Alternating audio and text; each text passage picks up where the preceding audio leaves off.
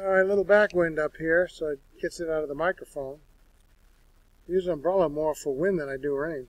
Sounding the alarm at Starkey Road Baptist Church. Is there a church I can go to that just in a few stays, if you go there, you find out they're so far off the gospel? But I found it off.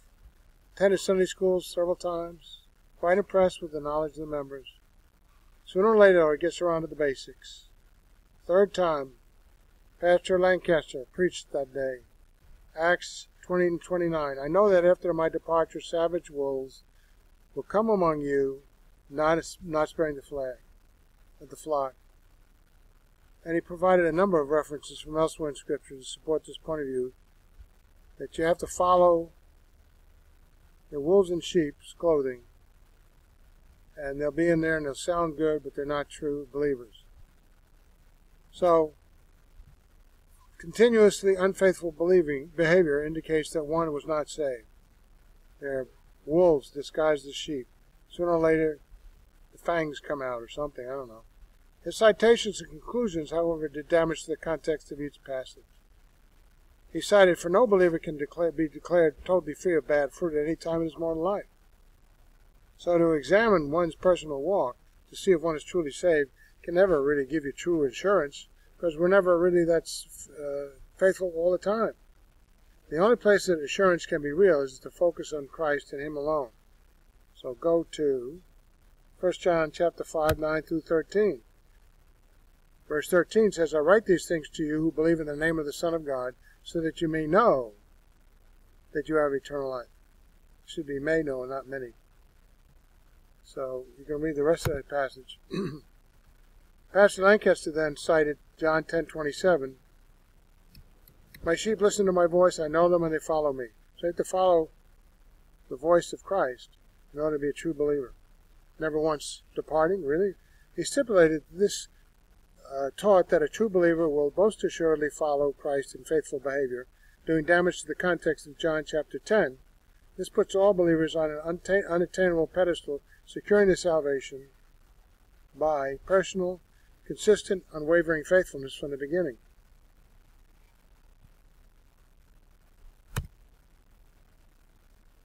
Now, if you go back up, let's take a look back up.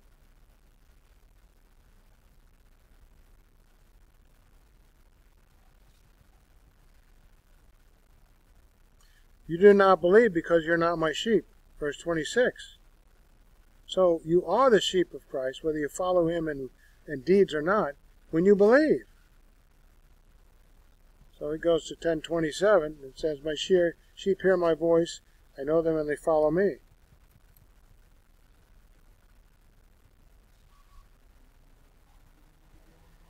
But Ephesians 2:8-9 says, by grace you have been saved through faith. This salvation is not of yourselves, the gift of God, not by works. 2:9, ruling out obedience and lifestyle, and no one can be boast. So an obedient lifestyle is required. It's not here in this passage. And you go on and on and on about that. But let's go back to the testimony of this church and the pastor. So I took the opportunity, as is my wont, knowing by experience that windows of opportunity are fleeting.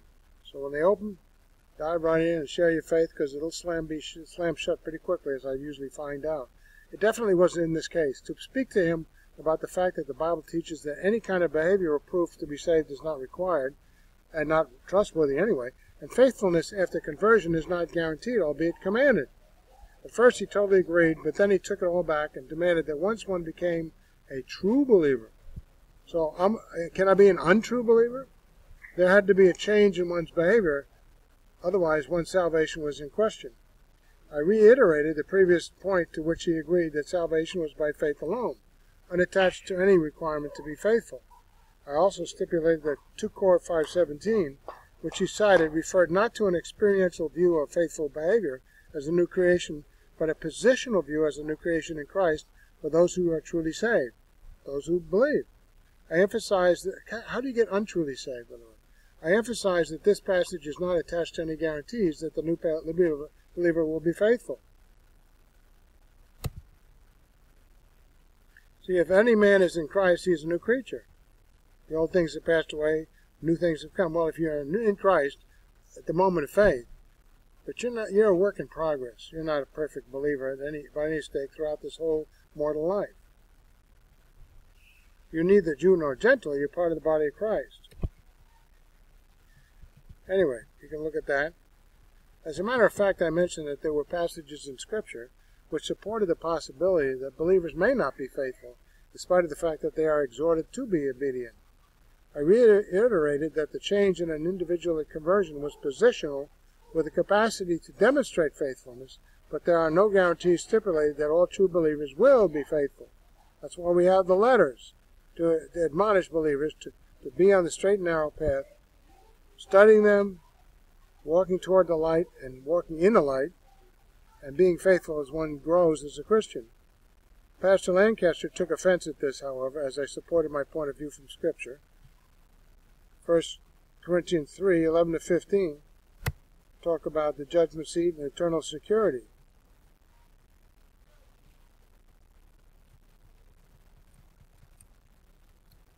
We get to 11 to 15. There's the judgment seat of Christ. If any man builds on this foundation, in 12, using gold, silver, and costly stones, and wood, hay, or straw, his work will be shown for what it is. This is believers.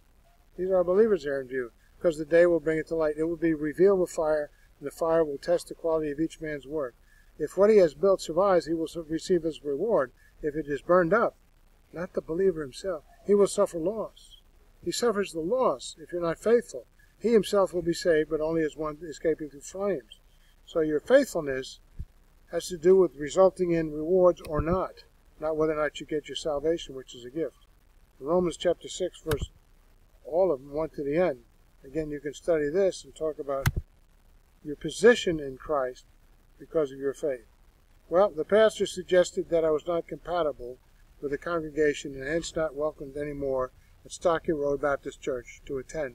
Several deacons interrupted our conversation and requested I meet with them in the church hallway. The deacons then accused me of a number of unsupported things from hearsay.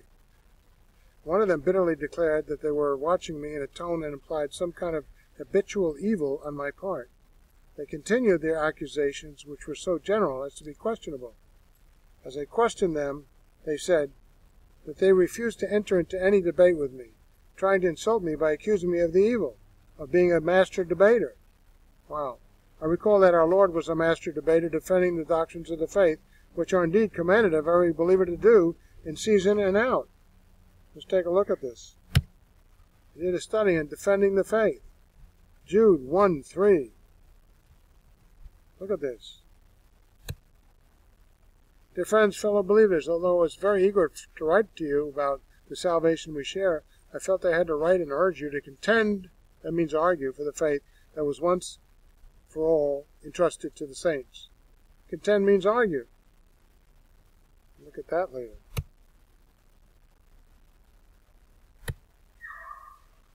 Okay, so this group of deacons escorted me, kind of in captivity, off the church grounds all the way to the sidewalk, taking great offense toward me from what someone else said about me, hearsay evidence. Some of it was untrue, and the rest was not substantiated nor made clear to me by them by virtue of their refusal to get into any discussions with me.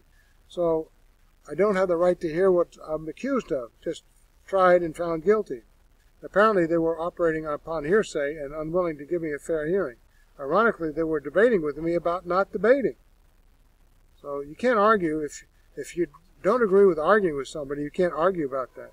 Note that none of my website posts were untrue in the information I provided, certain congregations preaching a false gospel and their mistreatment of me.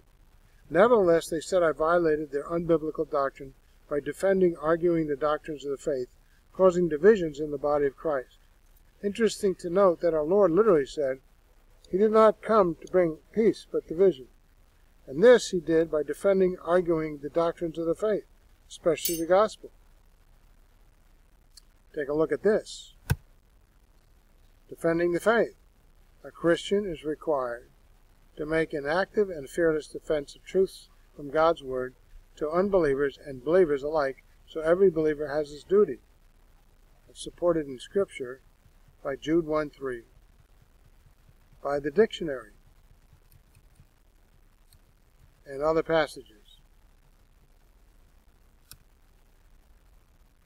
Evidently, these deacons were not familiar with the doctrine of the freedom of the believer in Christ to defend the doctrines of the faith in season and out. They continually threw their main perceived insult at me by calling me a master debater. Well, that's an insult, really. Whatever that means. Doctrinally and grace-oriented congregations are few and far between. Might I suggest one in Fort Worth, Texas?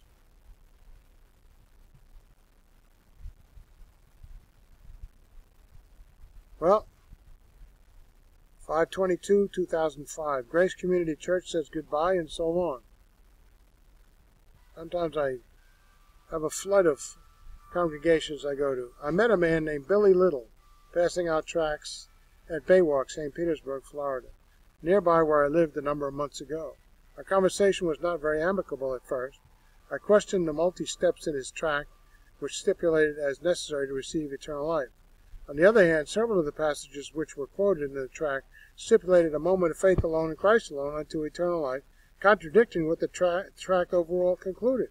He met my questions with illogical points and a personal attack. My responses from Scripture served to fuel the fire of his anger. Nevertheless, I persisted with him, and the conversation finally ended on a friendly note with an invitation to Grace Community Church from him and a declaration by Billy, who announced himself as the pastor, that we were in effect saying the same thing in different ways. He would take this conclusion back later on. So I began attending Grace Community Church several weeks later. Sunday school quickly became a welcome place for me to fellowship and participate. No one objected to my point of view on the gospel or other matters when I expressed it in the participatory lesson format. I did this frequently in the class and in the congregation, even passing out small printouts of my personal testimony, which you can get here. Here's a tract. You can open this up, print it out in Microsoft Word, and other key Bible studies. Over the months that I attended, there were no objections made or words of censure spoken to me by anyone at Grace for anything that I did. As a matter of fact, no one in the class voiced an agreement with Pastor Billy's version of the gospel, which included repentant behavior. All in the church that I communicated with apparently held to the same gospel that I found in the Bible and shared with others. A moment of faith alone in Christ alone, plus nothing else, and one received eternal life. I presented my personal testimony tract to Pastor Billy and other studies so as to be up front as to what I was communicating to people that I met at Grace Community. He offered no correction or comment. He avoided all conversations that were about the Bible, except to say that we were saying the same thing in different ways. Last Sunday, May 26, I attended the church potluck dinner after the morning service and engaged several people in the conversation. One young man said that he believed that reincarnation was in the Bible. I carefully refuted that idea, explaining the difference between being resurrected from the dead and the false idea of reincarnation, the latter being a doctrine wherein one may come back as an animal or have another totally different person in the past, or have been. This, I explained, is refuted in Scripture, especially in the verse in Hebrews, which I quoted. And just as it is appointed for all men once to die, and after that certain judgment, it means you got one life to live. While the conversation was going on, Pastor Billy's wife came to sit right across from me and angrily interrupted our conversation, telling the young men that the Bible does not teach reincarnation. Her anger seemed to be mainly focused on me, as if I might be saying something objectionable. When I affirmed what she said, she became very agitated, jumped up, and walked out quickly out of the room. Later on that afternoon, Pastor Billy called me at home and told me to move on. He accused me of teaching reincarnation, proselytizing people at the church, handing out undesirable tracts, teaching a gospel different from the one he preaches, among other things. He changed his position on the two of us, saying the same thing but in a different way, that the gospel even at our initial meeting at Baywalk. I told him I aggressively refuted reincarnation many times. I also asked him unanswered questions, how the Gospel of John does not have the word repent in it yet Pastor Billy insists one must repent of one's sins in order to be saved. I also asked him if he was going to expel everyone in my Sunday class too, because they all held to the same gospel I did. He implied